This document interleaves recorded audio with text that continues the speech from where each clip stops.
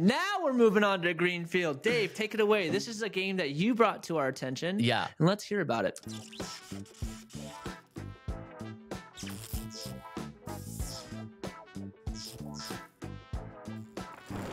Let's pull up the trailer because I think people gotta kind of see what we're doing here. And I'm actually super excited about this game. So guys, if you're just listening on the Spotify, what we're looking at is a very this reminds me a lot of like Little Nightmares. Yeah, this is a very Little Nightmares kind of style gameplay. And basically what we're looking at is it's like Little Nightmares, but like I don't know how to explain it. It's not like scary. It's more of like technologically advanced. Does that make sense? Does that make any sense? Yeah, I would say, it's got a feel of like that part with the now shark. I'm bugging. The part with the shark and stuff, and we're seeing like we're seeing like very interesting types of things where it's like Little Nightmares is basically just you kind of like going throughout the world. This is like Little Nightmares, but you have like abilities and like you can like right now he's driving a boat, like you can drive boats, and like he had a jetpack on and you can jetpack through these things, and we're seeing these like very cool kind of like animations, like he's flying through there, and like I don't know, it just looks really, really cool to me, and I'm excited for this game. Are you excited at all for this? No, I really am, and I have some good notes on it. And so what I think it is, like, almost like so the way I kind of read it, and it feels like it's a fractured mind of your main character. And I mean, he's trying to piece together things that's going wrong in his life, I think. Yeah. If that makes sense. That's kind of the vibe I'm getting from it. It's like, he's broken on the inside, and he's trying to piece things together, and that's kind of why the worlds that he's in, or it's an island that he's in, is broken, and he's trying to figure out why. That's a good kind of analogy. So yeah, this game is going to take place on an island, and basically what's going to be happening is you're exploring this island facility with like remnants of lost technologies is what they call it. So you could see, we were going through in the trailer, and you saw that clip of like the shark spinning around in the tank, and like the bird kind of trapped to the nest and stuff like that. So there's going to be some very cool like technological things in here, and the way that they've kind of worked this through is you're going to be moving through various stations, and each station is going to be connected to a certain type of energy. Whether that energy is going to be like combustion or wind or magnetic or hydro or light.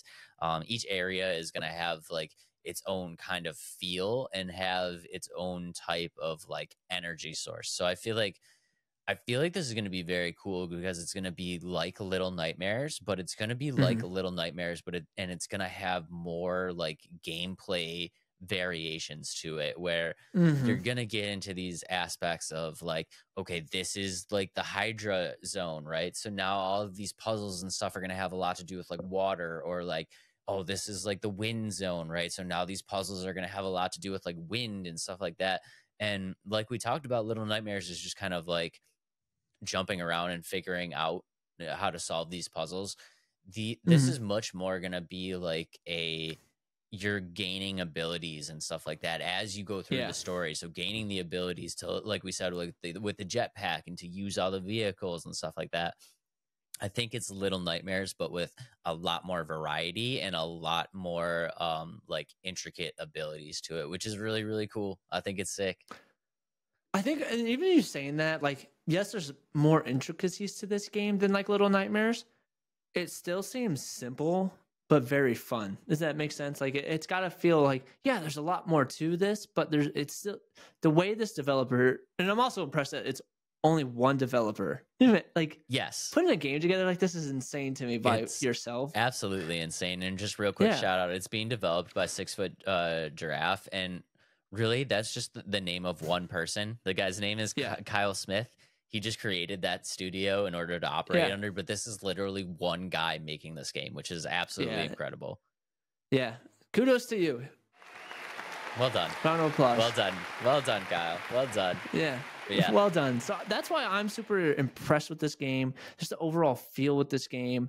And like I said, it seems like it's going to have some sort of the story elements of this game is going to focus on like struggle and pain. I think you kind of see it in like when he's coming up to that lady towards the end of the trailer, like, you know what I mean? He's Yeah. hasn't that, and the world around him is broken, but also like, I don't know if you saw, like, I think at the end where it says like the rating and it's going to be like alcohol. And so maybe like there's some alcoholic, you know what I mean? Stuff like that. I think it's to be deep and like something happened in this guy's life. And like, he's trying to piece together, like, how can you become whole again? If that makes sense. I think that's like I don't know. a very astute observation. And honestly, Yeah. you can kind of see it in the gameplay too, of like just how everything's presented. I mean, there's like, it's a very dramatic feel when you're looking at Mm-hmm. like the color tone that was used in this game, and like these like kind of the way that things are displayed, like with the shark and the tank and everything, where it's like the light was up front, but then, you know, back in the darkness, you saw the shark spinning around, and it's like, Yeah. you know, is it a situation of like, well, I'm here now, but like that darkness is still with me, Lingering yeah, around it's you. still Yeah. lingering. The darkness is still lingering and stuff like that. And Yeah. So I think it's really cool. Yeah, that's what I think this game is supposed to make you feel. It's supposed to have like that.